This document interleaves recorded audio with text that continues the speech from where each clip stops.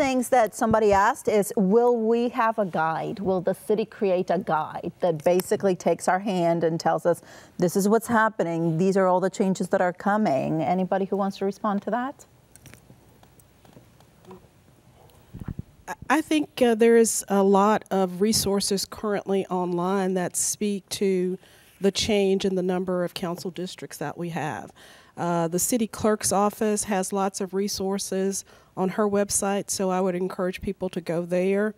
There's also a separate website that the Independent Citizens Redistricting Committee has created that has lots of resources on that website that speaks to the change and all of the information related to the change.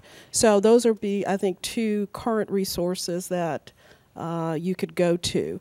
The city clerk always prepares information for each upcoming election. So the election in November, there will be additional resources that will be placed upon that website. So that's always a good resource to go and find out information about the city and its elections. And I'm glad that you're mentioning that, because with so many new people moving to the city of Austin, it's important that we can point them to the right resources where they can find the right information.